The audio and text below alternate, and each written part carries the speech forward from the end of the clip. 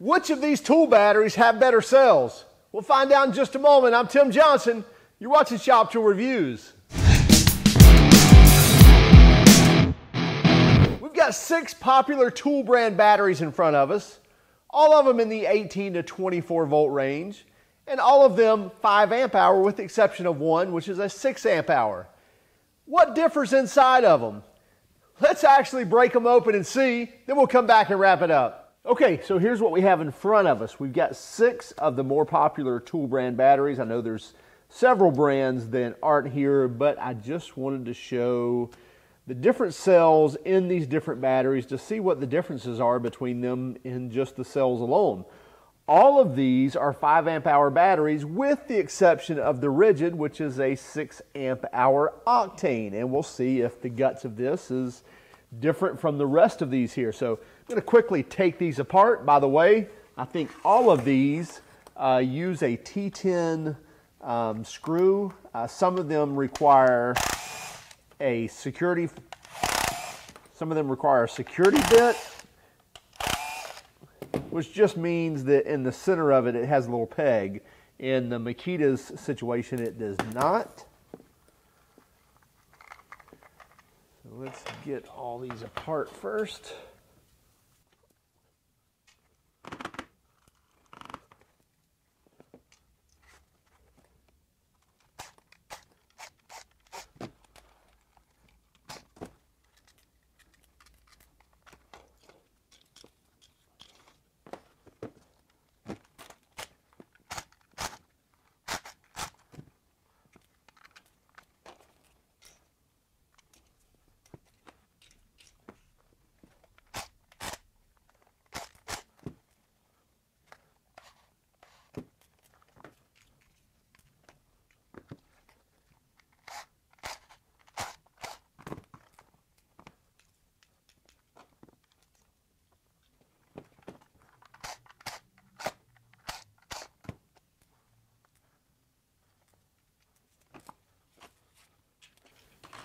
Okay, we've got the caps off of all of them. As I mentioned, all of these are 5 amp hour batteries with the exception of the 6 amp hour octane RIDGID battery here. So you see the caps are off all these. As I mentioned, they're all T10 fasteners as far as what it took to take them loose. Some of them had the pin in the middle, which is a security Torx or I think a T10H. There's different names for it, but basically it's a security Torx that has a little pin in the middle, so your bit needs to have the hole in the center of it. Anyway, so we've got these batteries apart. Let's take a look on the inside and see what type of cells we get. Let's first take a look at the RIDGID here. And by the way, you really don't want to be taking apart fully charged cells here. They can be very dangerous. This is the brand new Flex. So this is the 24 volt and this is their 5 amp hour. And you'll see here in the Flex, a couple of pads come out of the bottom here. This, I believe, is part of their cooling technology that sits in there and insulates that from the actual battery box. This is the snap-on, 18 volt. And by the way, all of these are 18 volt with the exception of the DeWalt is a 20 volt and the Flex is considered a 24 volt.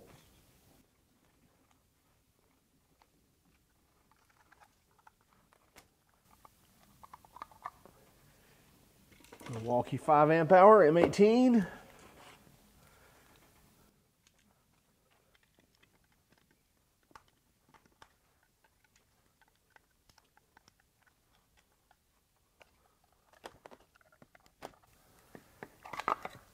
The DeWalt 20 volt, 5 amp hour, and the Makita.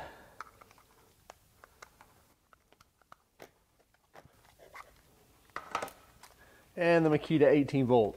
So here's the thing. When we start digging into these cells, here's the RIDGID 18 volt. And if you look at some of the writing on these cells, it says SE US 18650 VTC6. So that tells me right away this is an 18650 cell. Now what does 18650 even mean? Well, that's a great question. Well, that really means nothing more than the width of that pack,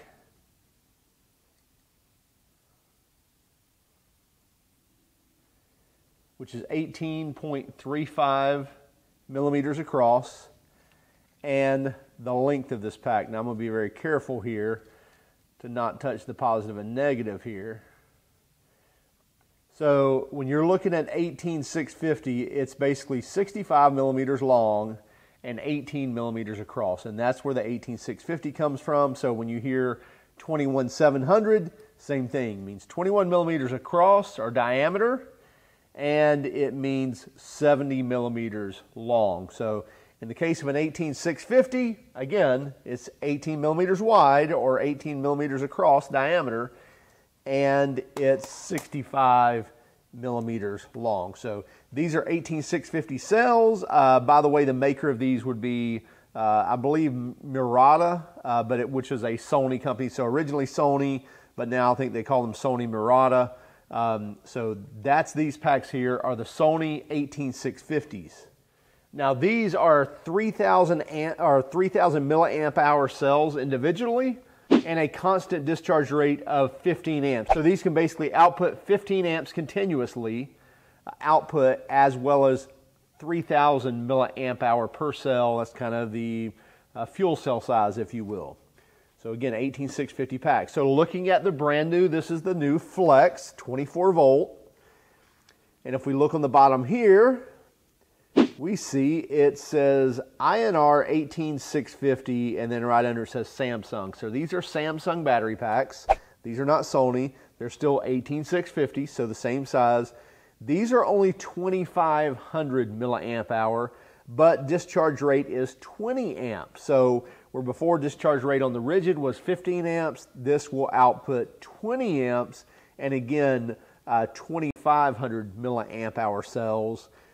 And as you can see here quickly, you'll notice a characteristic. So the RIDGID is an 18 volt, and you'll see we have 1, 2, 3, 4, 5 cells across. That's because these are 3.6 volts each, or when they're max charged, they're 4.2 volts. So let's just call it 4 volts, right? So 5 times 1, 2, 3, 4, 5 times 4 volts would be a 20 volt pack. That's where DeWalt gets away with calling it a 20 volt max. Same number of cells, but they're just measuring it at peak voltage, if you will, versus nominal voltage, which is going to be 18 volts. So the 18 volt packs you see are basically a 2P. So these are a 2P pack. So basically you've got parallel cells in series as well, and that's 5 of those, so 2 5-packs or 10 cells. Now when we look at the 24 volt from Flex, we have an extra cell that gives us that 24 volts. So we're 6 across, and again we're looking at the Samsung 18650 cells, but that's what gives us our 24 volts. So again, you're looking at 4 volts times 6 is 24 volts at max charge. That's what you're going to read. Now moving on to the Snap-on. So what does the Snap-on have? Very expensive tool, very expensive battery cells when you're buying these tools as well. Same thing with the Snap-on. You get the Samsung INR 18650-25R. So 20 amp discharge continually, as well as 2,500 milliamp hour battery. So same thing that was in the Flex is what you get in a Snap-on as well. Moving on to the M18 5 amp hour from Milwaukee. Again, we have 5 cells across. That gives us our 18 volts. And when you look into here, if I peel the layer back here, you'd be able to see it. It's the same INR 18650 cells that are Samsung, the -25R. So 20 amp continuous discharge and the 2,500 milliamp hour cell size or fuel size, if you will. Then moving on to the DeWalt. With the DeWalt, something common as well, the same INR 18650 cells. So you get the same Samsung cells, the -25Rs, which again, you're going to get a 20 amp discharge rate, continual discharge rate, and 2,500 milliamp hour size, if you will. But again, 18650 cells. So we've seen the same thing across here so far, except for the RIDGID, which had the Sony cells and only a 15 amp discharge rate, but they were 3,000 milliamp hour. So bigger fuel tank size, if you will, but not as powerful. And then coming down here to the Makita, again, an 18 volt tool, so we're going to see those 5 cells across. And again, same thing. We see the INR 18650-25R, so the same Samsung cells as the rest of them, excluding the RIDGID, has, and giving that 2,500 milliamp hour cell size as well as a 20 amp continual discharge rate. Now, everything else is software and chipsets and circuit boards and how it talks to the tools and so forth. But as far as across the gamut on these 5 amp hour batteries, again, excluding the RIDGID here, which was a 6 amp hour, all of these are Samsung 18650 cells. Now, the 18650s have been around for many, many years, but they still do very well. Now, there's some other batteries in these different tool companies' lineups where they use the 21700 cells. Milwaukee's got their high output series, which use the 21700 cells. DeWalt uses them in their flex volt batteries. Makita, I believe, is still using across the board the 18650s. We may see the 21700 soon, but as far as for right now, in all of their 18 volt stuff, it's just the 18650s. But again, nothing wrong with those. But pretty interesting that when you pull these apart, these are all 2P pack, 5 amp hour, 18650 cells, building each one of these tool batteries. Again, the exception will be the RIDGID here, which is using the Sony cells, and then the Flex here, which is basically using 2 more cells for their 24 volt lineup. So you're getting 2 more cells in that battery pack rather than 10 cells. You've got 12 there to make up the 24 volt design there. So obviously the interesting thing is that all of these were 18650 cells. So if you know anything about battery technology and you hear the words 18650 or you hear the term 18650 or numeral 18650 and then 21700, and even Panasonic calls it a 2170, those, as you know now, are just the size of the battery. Now, here's the cool thing about these cells. Not only are they used in about every tool battery now, the 18650s and the 21700s, but also when you see a Tesla going down the road, the exact same 18650 cells are powering that Tesla as well. With the exception, I believe the Model 3 and the Model Y have jumped up to the 21700 or the 2170. And also, most or all of those batteries are made by Panasonic. But again, an 18650 cell powers the S and the X, and a 21700 cell powers the 3 and I believe the Y as well. But anyway, so the same batteries that are powering your tools are also powering a lot of the electric cars out there. Now, why didn't any of these have 21700 cells? Well, quite frankly, they just don't need it. I mean, they're all 5 amp hour batteries, again, the exception being the RIDGID, which is a 6 amp hour, and they all do quite well performance-wise as well as runtime-wise, so why fix it if it ain't broke? Now, yes, can you pull more performance out of a 21700? Yes. And that's the point. You can go to a high output battery.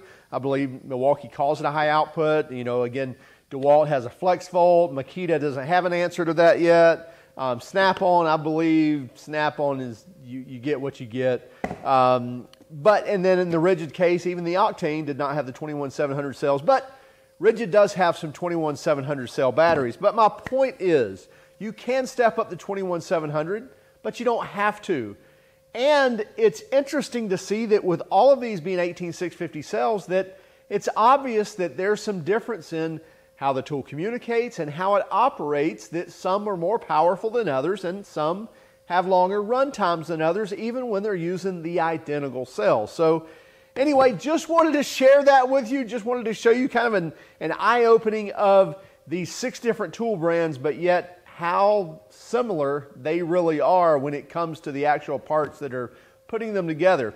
Hey, we will extend this battery outlook, if you will. We'll start looking at some different batteries and and different cells and how these batteries operate and what are some of the different things that each one of these tool companies use to differentiate themselves from the others.